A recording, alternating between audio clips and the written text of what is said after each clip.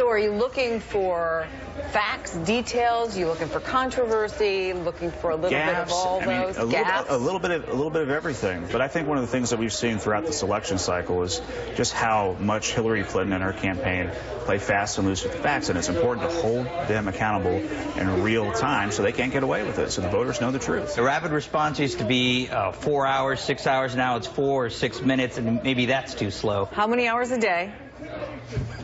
25 right out of a 24-hour day. They're operating around the clock and getting as much information out to as many outlets as possible, at any given moment.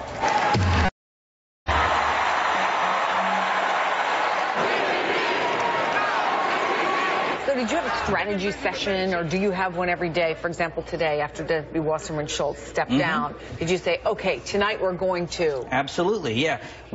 Tonight our message is about Democratic disunity. It's driving all the examples of signs in the audience of booing. My daughters and all our sons and daughters now take for granted that a woman can be president of the United States.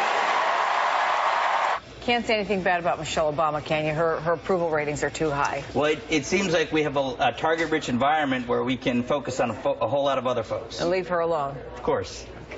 Upstairs is Rapid Response. Is this the ring where Sylvester Stallone worked out before? It is. This is the ring. We booked this space about 2 years out. Had no idea that this is what we'd be looking at this week, but it is definitely ironic. You're going to leave her alone?